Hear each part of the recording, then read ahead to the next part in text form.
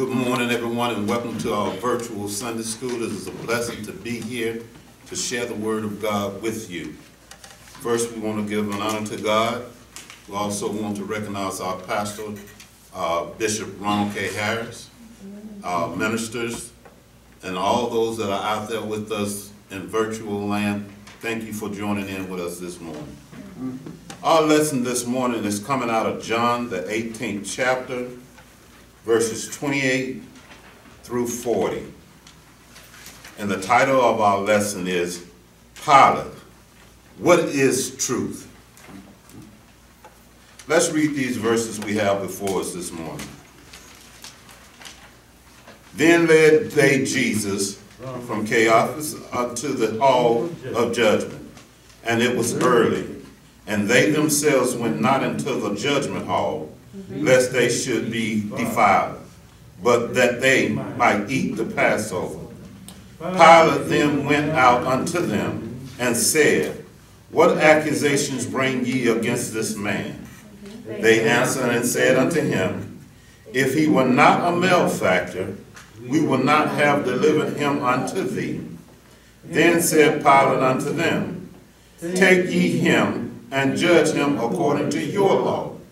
The Jews therefore said unto him, It is not lawful for us to put any man to death, that the saying of Jesus might be fulfilled, which he spake, signifying what death he should die. Then Pilate entered into the judgment hall again, and called Jesus, and said unto him, Art thou the King of the Jews? Jesus answered him, saying, Thou this thing of thyself, or did others tell it to thee? Pilate answered, I am our Jew.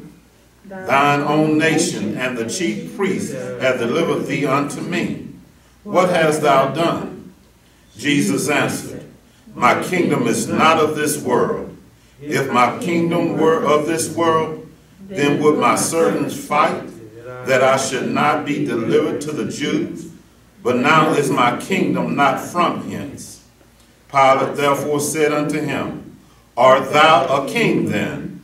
Jesus answered, Thou sayest that I am a king. To this end was I born, and for this cause came I into the world, that I should bear witness unto the truth. Everyone that is of the truth heareth my voice. Pilate said unto him, What is truth? And when he had said this, he went out again unto the Jews, and said unto them, I find in him no fault at all. But ye have a custom, that I should release unto you one at the Passover. Will ye therefore that I release unto you the King of the Jews?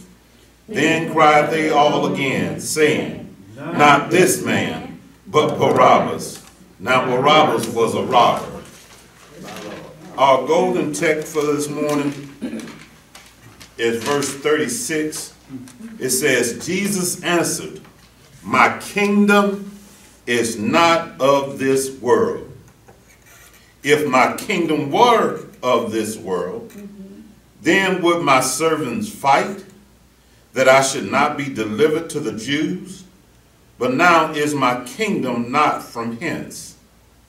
Our facts today is to be clear that Jesus was tried by the Roman authorities to fulfill prophecy.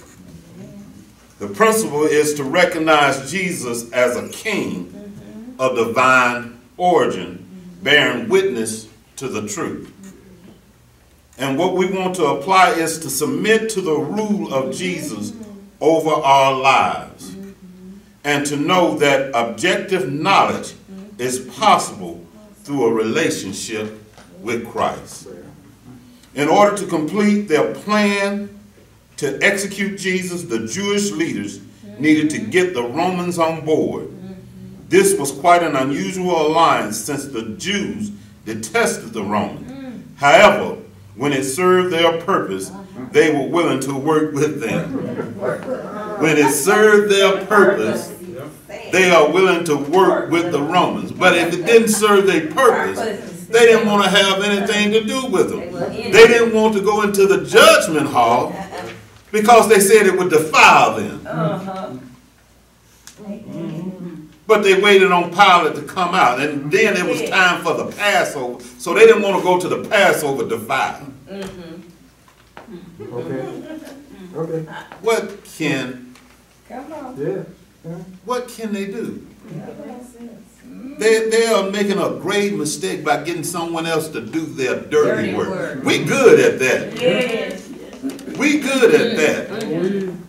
A lot of us sit there and we get someone else to do the dirty work for us.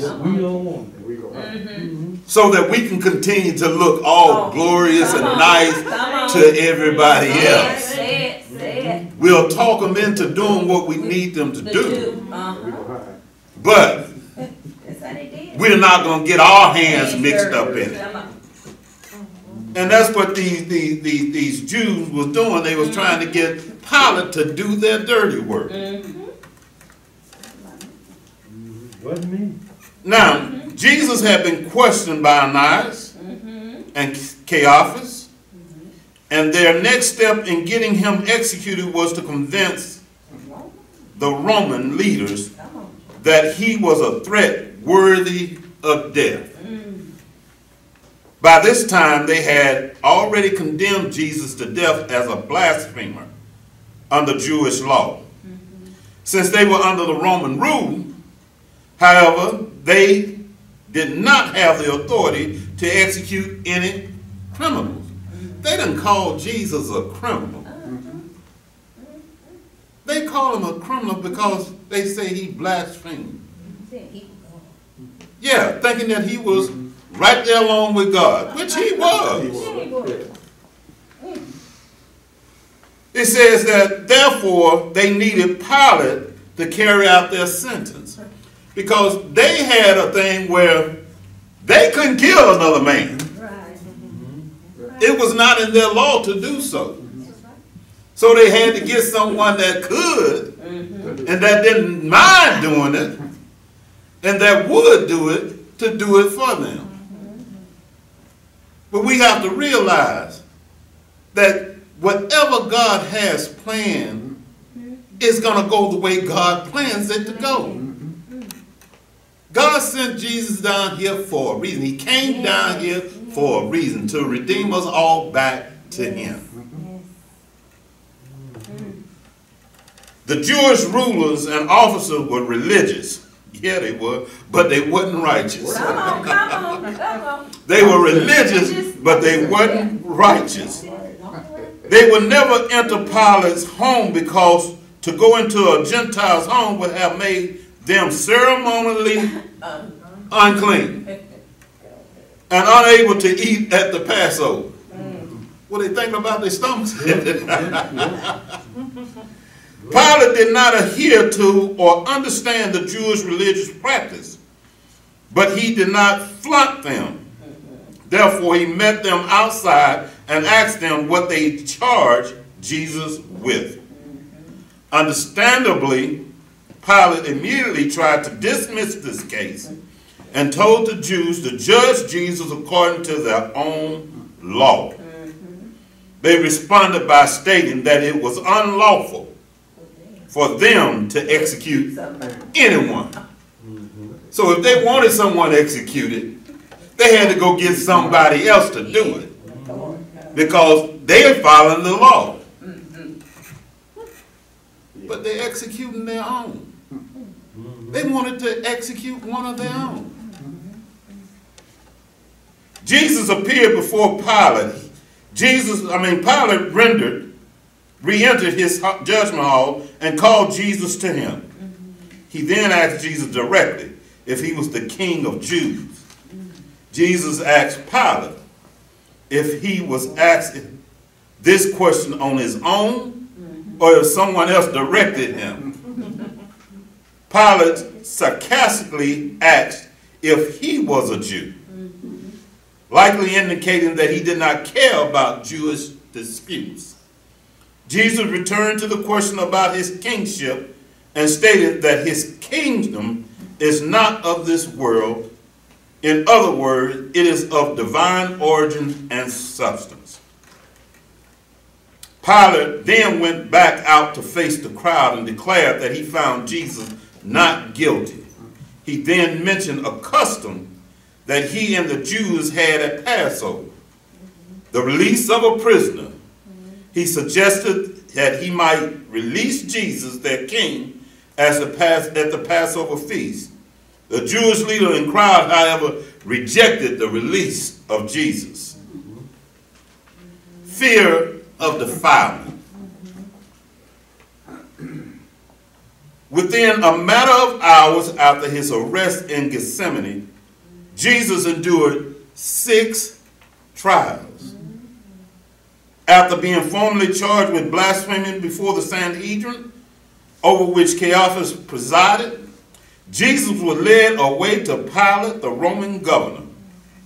The hall of judgment is literally the praetorium, the residence of the governor. Since the governor's primary residence was in Caesarea, this alternate residence was used by Pilate whenever he was in Jerusalem. The Jewish leaders were very scrupulous about avoiding ceremonial defilement, so they refused to enter the Pilate's residence. It is ironic that they were so obsessed with avoiding defilement from contact with a Gentile, yet could be oblivious to the defilement that they would incur in condemning an innocent man to death by crucifixion. They had no clue what they were doing. They didn't know who they were messing with. And for them to want to crucify him, but yet don't want to walk into the judgment place, the judgment hall, is just crazy.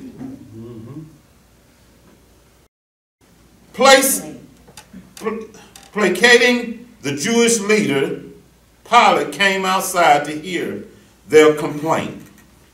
As Roman governor, he alone held the legal power of life and death over those accused of crimes. Jesus' trial occurred at a time in which the Jewish authorities no longer were allowed to execute criminals themselves. Although the Jewish authority had already condemned Jesus to death, they knew that their condemnation had to be confirmed and carried out by Roman authority. Why would they want to crucify him? Just because he said that he was God. He was. They needed to accept that fact. Look at all the miracles that he had done. No man has ever done that. Why wouldn't you accept him as God?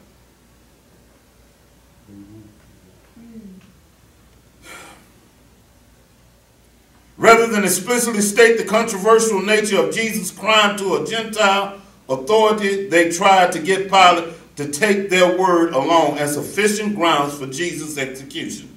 They couldn't even tell him what they were crucifying him for or wanted him crucified for. The word malefactor in their time means evildoer. The word criminal would be a modern equivalent. So they were calling him a criminal. On numerous occasions, Jesus had told his disciples that he was headed to Jerusalem, where he would be rejected and killed. That the means of his death would be by crucifixion is implied in statements about him being lifted up. He said, if I be lifted up, I will draw all men unto me. And he did. In order for all these prophecies to be fulfilled, the Jews needed to hand Jesus over to the Romans for crucifixion. Realizing that the Jewish religious leaders were trying to entangle him in some religious dispute, Pilate told them to deal with Jesus on their own. When they made clear that they wanted Jesus' death, a sentence beyond their legal authority, Pilate likely was surprised that Jesus could have done something to merit such a serious penalty. We would have to examine Jesus personally to ascertain his guilt or innocence for himself. Pilate took Jesus back into the praetorium to question him, away from the interference of the Jewish authorities. Like Luke tells us that the Jews had told Pilate, "We found this fellow perverting the nation and forbidding to give tribute to Caesar, saying that he himself is Christ, a king." Clearly, they were accusing Jesus of being a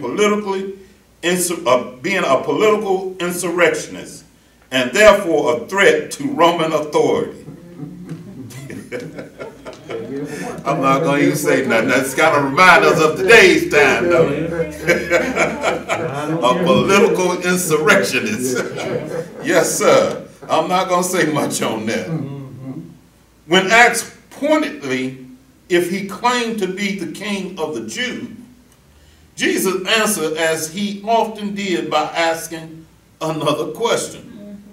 He wanted to know if this was Pilate's own inquiry or if he was merely repeating what others had told him. And you know that he was only merely repeating what others had told him. But he asked him anyway. Pilate may have been expressing his surprise that Jesus did not look like a pretender to the vacant throne of Judaism. He had expected to meet a sullen or belligerent rebel and met instead the calm majesty of confident superiority. You met someone that was totally opposite of what these people are describing or what they said he was. Just by Jesus talking to him, he got to understanding that, hey, this isn't the guy that y'all are talking about. I don't see this in him.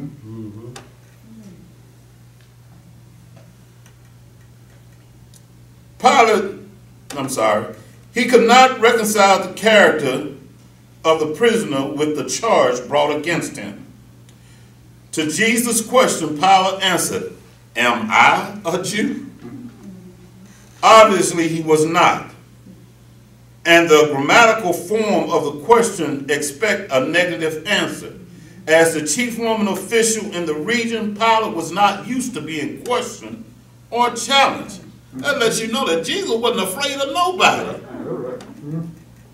Those Jews out there that was trying to get him crucified, they were. They were afraid of him. It didn't have to be.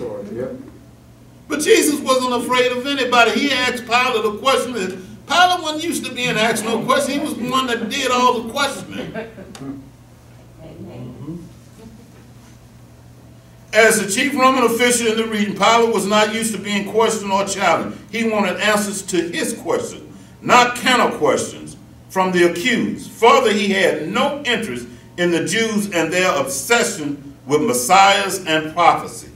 He needed to know only one thing: did Jesus' alleged claim to be king of the Jews pose a threat to Roman occupation and stability? Was he planning to overthrow Roman rule? That's all Pilate wanted to know. And Jesus gave him a good answer to that. Pilate's agitated response indicates that he was feeling frustrated with the entire affair. "What have you done?" he asked Christ tersely, but emphatically. Jesus' calmly profound response to Pilate's impatience changed the entire atmosphere of the interrogation. "My kingdom is not of this world." It's significant on many levels. For Pilate, it was a direct clarification that Jesus was indeed no political threat to Rome. And that's all Pilate wanted to know, is that he was not a threat to Rome at all. I don't have to worry about his character. He's not going to be belligerent. He's not going to be crazy. He's not going to try to take over my throne. He's not going to try to overrun Rome. That's all Pilate wanted to know. And Jesus answered that for him so good by saying, "My kingdom is not of this world." That's all he wanted to know. No room anywhere else. Rome's not here. It's not of this world. Rome Empire was of this present world only. The proof that Jesus had no such design upon Rome's authority was that his servant did not fight to prevent his arrest. Jesus' kingdom was of another kind entirely. When Jesus said, "My kingdom is not of this world," he was declaring that his kingdom was from another place or realm. It is a heavenly kingdom, spiritual in nature, and incomprehensible to the fallen human mind. Them Jews out there did not know this. They couldn't comprehend it whatsoever. They never could even come close to figuring out what it is that Jesus was trying to tell them. Since Jesus had spoken of his kingdom, Pilate pressed him to tell him more about it. He got kind of, he wanted to know more about this other world. He wanted to make sure that this other world ain't going to come over here and get in his world. Confirming that Pilate was correct in his assumption, Jesus revealed that the very reason he had been born was to bear witness to the truth, and that all those who are of the truth hear and respond to his witness. Pilate may have thought Jesus was merely making philosophical speculation, but standing right before him was the very embodiment of divine truth itself. Pilate's response, "What is truth?" has puzzled commentators. It is uncertain whether his question was sincere or scornful. Most do think he was being cynical.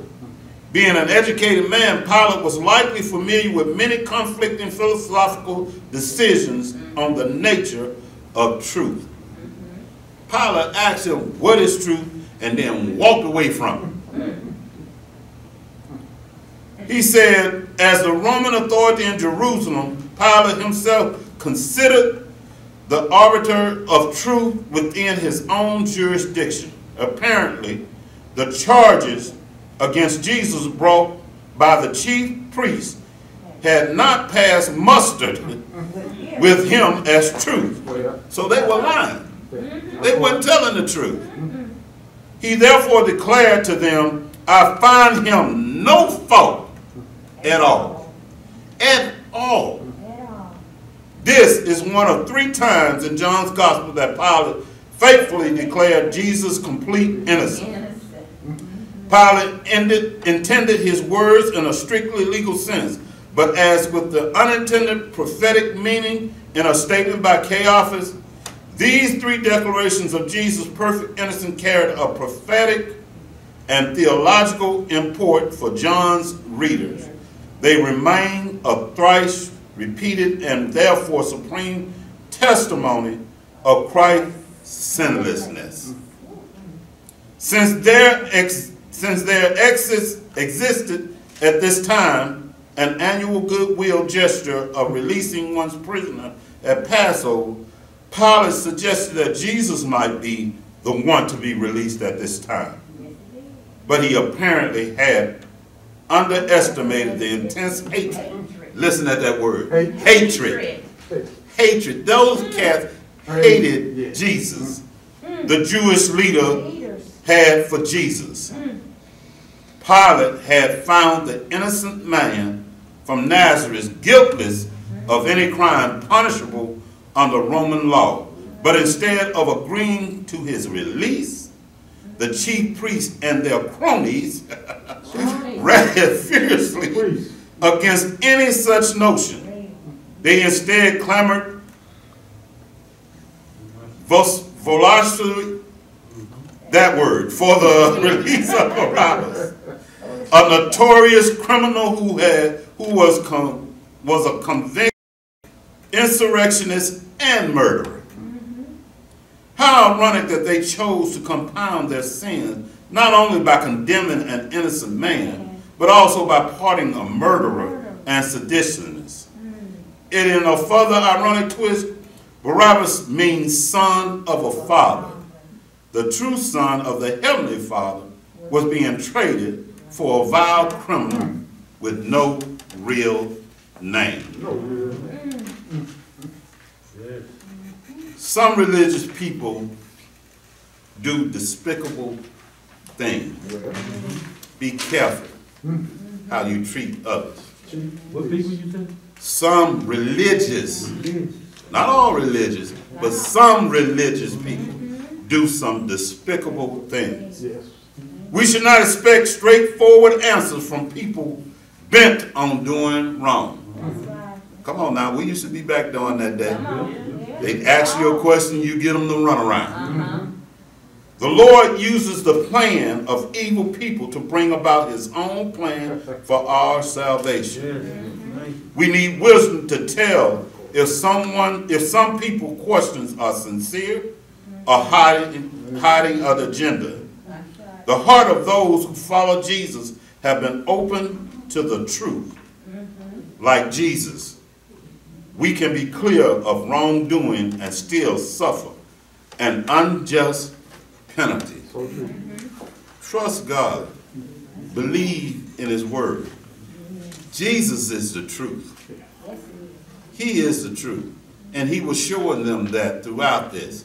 And what nothing that they could do was going to stop what had already been prophesied. It was going to happen. They were just helping God along with his plan, even though they did not realize it. Let us bow. Most gracious and eternal Father, we thank you and we bless your holy name. We ask you, O Lord, that you continue to lead and guide us in the way that you would have us to go. We ask that you anoint our minds, our bodies, and our spirits to receive the truth and be able to go out and tell others about your mercy, your grace, and your goodness, O Lord. We thank you, O Lord, for your word. We hope that it have fallen on good ears and not deaf ears, that they might go out and help someone else to understand that Jesus is the truth, the light of this world. We thank you, Father, and we bless you. For it is in Jesus' name that we pray and thank you. Let us all say amen, amen, amen, and amen.